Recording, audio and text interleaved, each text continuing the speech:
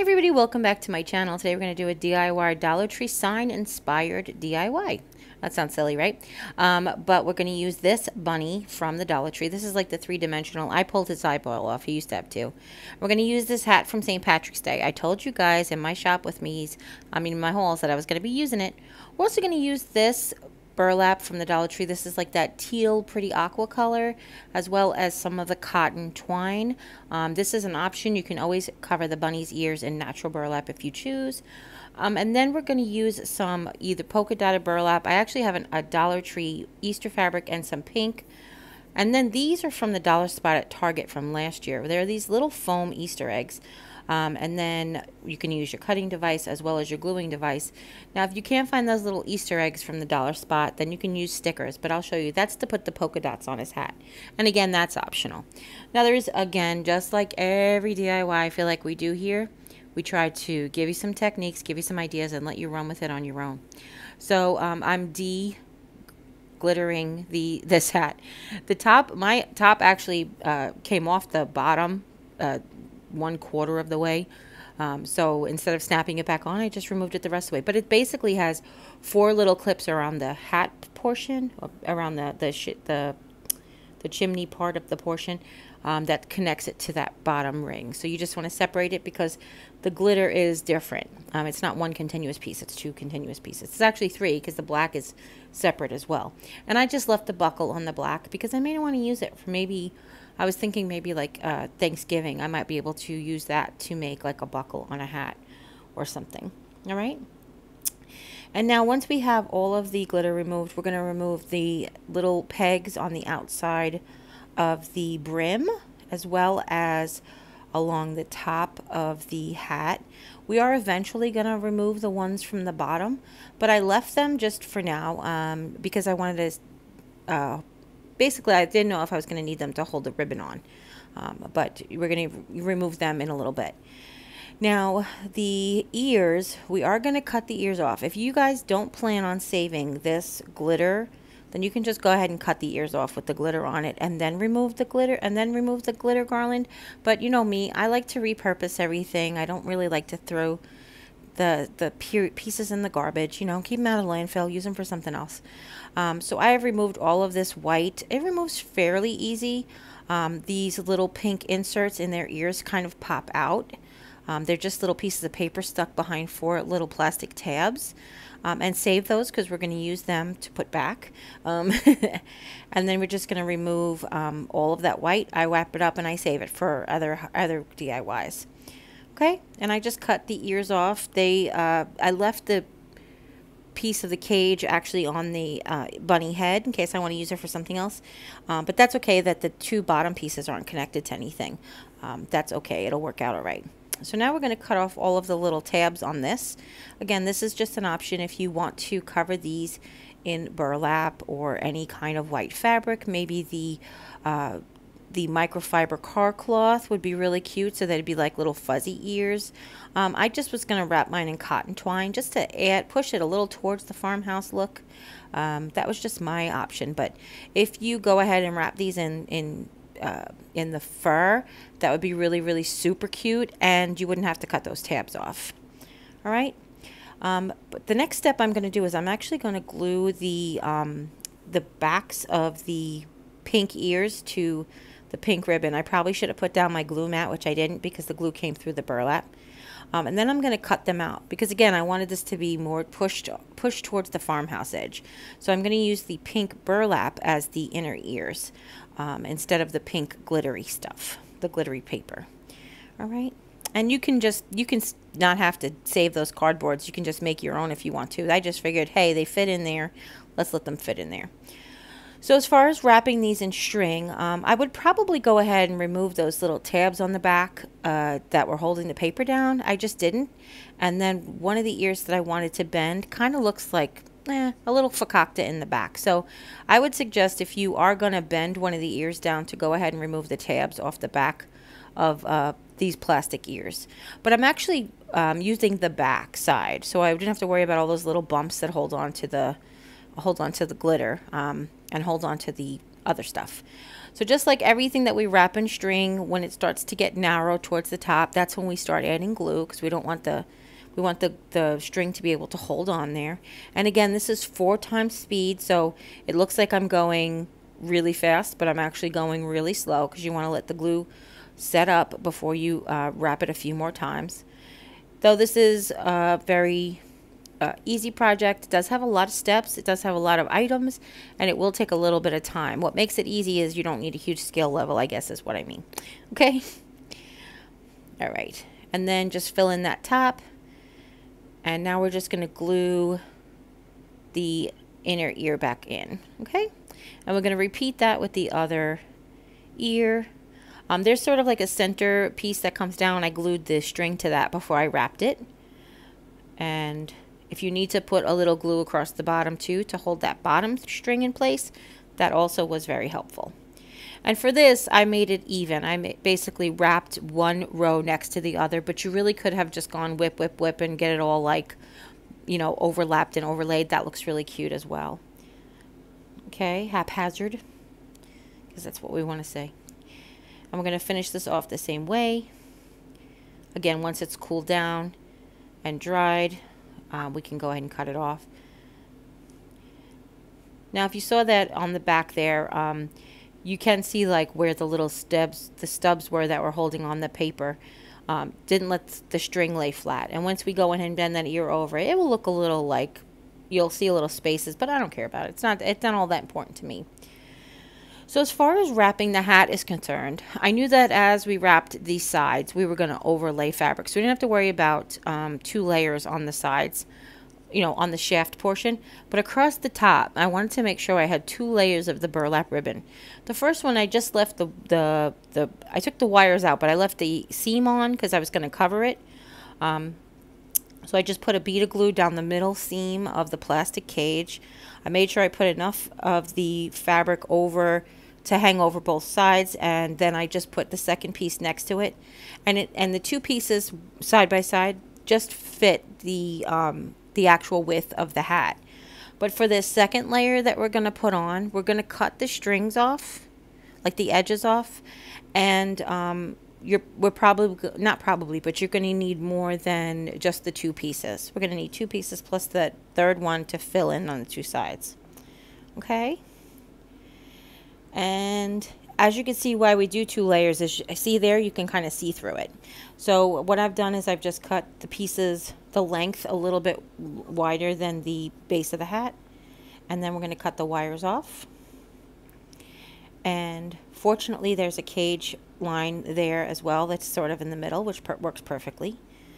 And we're just going to butt these edges right up next to each other. And because that top is like domed, it will like kind of fit next to each other, but it will kind of hug it. The next 2 pieces, they won't be straight, they'll be straight next to it, but they'll actually kind of tuck under the ribbons a little bit on the sides. So I just took a third piece, not too long. I cut it in half after I cut off the wire edged ribbon, and then I filled in the 2 sections there.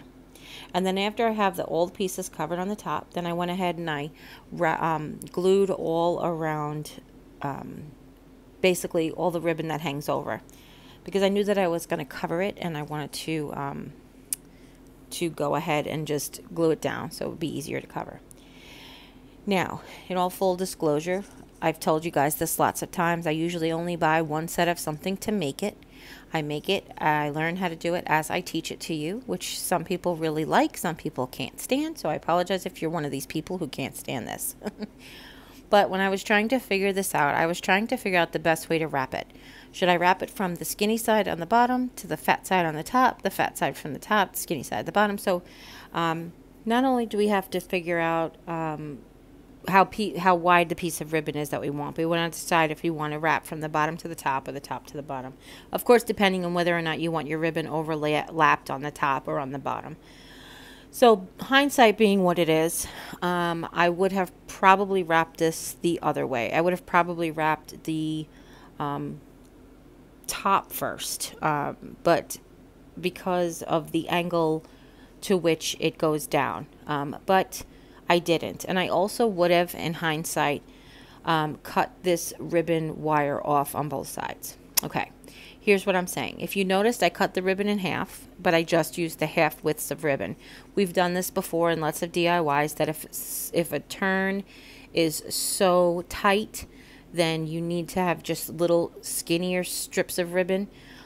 This particular one required that, but I only just left, basically I left the wire in it, and I shouldn't have. Like I said, hindsight being what it was, I should have removed the wire edge from both sides and then cut it in half. And I would have wrapped from the top to the bottom. Now you saw that picture there. It's not my favorite. Once we put the polka dots on it and the ears and stuff, you don't really notice the hat so much. So I didn't correct it. Honestly, it doesn't look that terrible with it on there, but hindsight being what it is, and if I'm teaching it to you, I would start wrapping from the top to the bottom, and I would use a width of ribbon with both wire edges cut off and then cut in half, or widths of ribbon. If it's easier to work in smaller sections, that'd be okay too. Now the original inspiration piece is a light blue hat with white polka dots and a purple bow. So since I wanted to use Dollar Tree products or dollar products, I went ahead and I made sort of a blue-green hat with purple polka dots and then a white bow. So as you can see, I'm just randomly gluing these purple eggs onto the hat. No kind of pattern, rhyme, or reason. All right. And now, see, I do learn from my mistakes. I am now cutting the wire edge off of the ribbon for the brim that we're going to wrap the brim in. I've cut a section of ribbon, probably, I don't know, 2 feet. I've cut the wire edge off of both edges, which I saved, by the way, because now that this is a cute blue wrapped piece of wire that we can use for tendrils or something else in the future. But I've cut the wire off both edges, and then I cut it in half down the middle. It doesn't have to be perfectly in half, and you know that this will fray a bit, so keep that in mind as well. All right, but because of the tightness of the curve of the hat, we definitely want to make sure we cut this and use a narrow strip of ribbon. Now, instead of doing all this, if you guys wanted to use like a grosgrain ribbon or a sheer ribbon or any of the ribbons from the Dollar Tree that are already available, by all means, 2-3 rolls will probably be enough, depending on how you want to cover the top of the hat. Okay? And now this is just simple. I'm not even worrying about which is the original top and which is the original bottom. I'm just wrapping it as I go, pulling so that there's no gaps or buckling. There's no bumps and holes. How's that? And then gluing in the beginning and then gluing at the end. And then I'm gluing wherever 2 pieces need to be connected. So what I ended up using was that about 2 foot section of ribbon, and I ended up needing a little bit more, which was fine. I just cut another little piece, cut the wires off of it, and cut it down the middle. So I used it till I finished up. Okay, and then I gave it a haircut. Whenever I give my burlap a haircut, it always makes me think of Melissa at 4/4 Crafts, who always trims her jute whenever she wraps stuff in jute. And hi, Melissa. So you're just going to glue down the end here. Okay. Take it to the barbershop. So the glued end is now going to be my underside. Since this is going to be a hat that stands up as part of decor, it's just going to be like a standing hat. So I made sure I put the glue side down, or the glued end side down. I found the nicest front, and I matched it up with the nicest front of the hat. I actually started and ended in the back of the hat, so I made sure that that kind of like went towards the back before I started gluing the eggs on it, the polka dots on it. And now this is the ribbon I'm going to use to tie around the hat. I'm going to make what's going to look like a bow tie. Even though you can't see a ribbon band around the hat on the inspiration piece, I'm just going to go ahead and add one. All right, so I just cut a piece of this ribbon, probably only about 3/8 of an inch wide, and I wrapped it around there. And now I'm going to test out where I want my ears. The reason I'm doing that is because I wanted to know how wide to make my bow. On the inspiration piece, the bow is as wide as the outsides of the ears, or on the insides of the ears, so I wanted to make sure that it was roughly around the same. And I also wanted the ears to make sense. So I told you, I went ahead and I bent one of them. Like I said, the back probably could have used some better stringing if I thought about it, that I was going to bend it. But the inspiration piece does have a bent ear, and these plastic ears bent and stayed that way really well. So now I'm taking about a 6-inch piece of ribbon. I actually held it up to the hat to make sure it was wide enough, and then I doubled it. And I've folded it over, and then I've taken another little piece of ribbon, probably 3 or 4 inches, squished it, and wrapped it around, twisted it a couple times, and then glued it. Once the glue was set, then I went ahead and I cut off the excess. And now I'm able to adjust the size of the ribbon by pulling on the extra piece on the inside as well as the extra piece on the outside. Just gluing down. My center piece wasn't glued down properly. So I'm just showing you here how I can adjust it to make the bow the size that I want. And that bow right there, I feel like has sort of like that bow tie feel. So I went in and just figured out which one I wanted to, which end I wanted to face up. Kind of made it one side flatter to show you. And then I adjusted as you need. So I laid it on there. It was a little too wide for the ears, so I went ahead and I adjusted it a little smaller. If you need to cut off any extra, you can. But you could just adjust it. When you don't glue your ribbon closed, you have room to adjust it, is really what my point is here, okay? And you want to keep adjusting it until you get the look that you want, until you get the bow that you want, until you get the style that you want.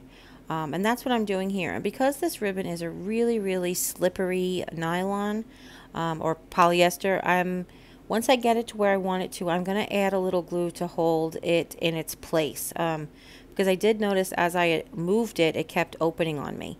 So I'm just going to do my final adjustments here, as you can see, creating the actual loops the way I want them, and the little fold that's in the front of the bow tie I want.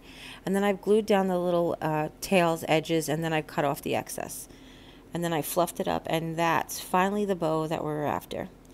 And then just add a little hot glue and glue it to the ribbon. And that's it, guys.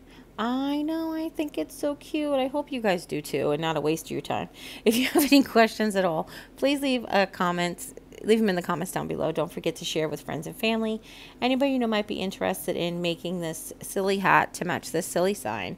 And if you haven't yet, click subscribe. And when you do, a little bell will pop up. When you ring that bell, YouTube will let you know whenever I upload a new video. And if you like this video, please give it a thumbs up. We have lots more Easter DIYs coming up. Okay? As always, take care, God bless, and we'll see you next time. Bye!